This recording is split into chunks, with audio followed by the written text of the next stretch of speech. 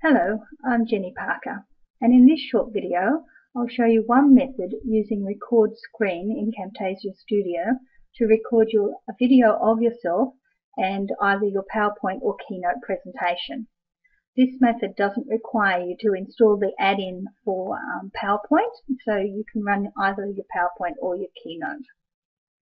There are a few ways you can record the video of yourself. One is that you could just use your webcam on your computer and just record a little video and save it as a file.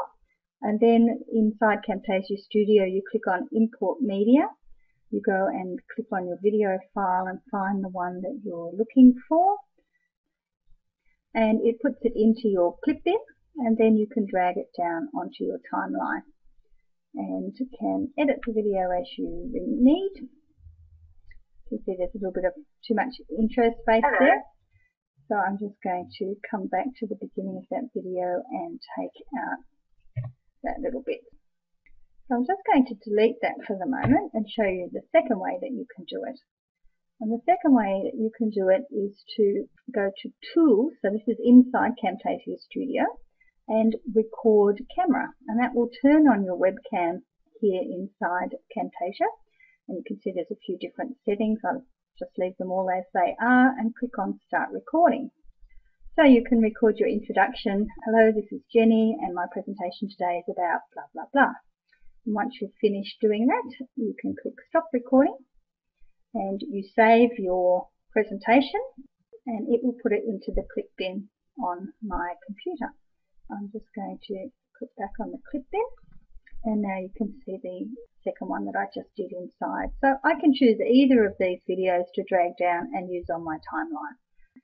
Now what you need to do is record your PowerPoint presentation. Without adding the add-in to your PowerPoint, you don't use the Record PowerPoint, just use the Record the Screen. And you open your PowerPoint presentation in full screen and you work through it just like you would normally. My presentation today is about blah blah blah.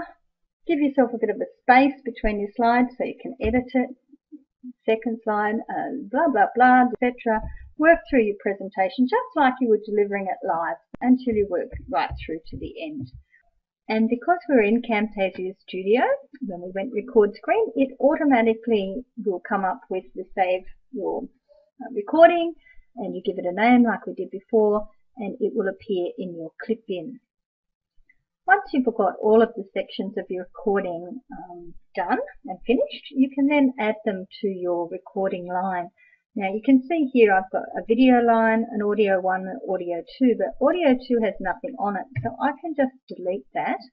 And I'm just going to scroll right back to the beginning to see if there's any, yes, there's another one, we'll delete that one as well. So I've just got the video and the audio I want for my presentation.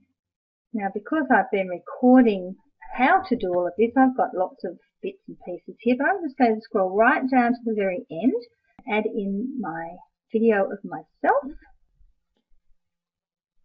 and also my PowerPoint video.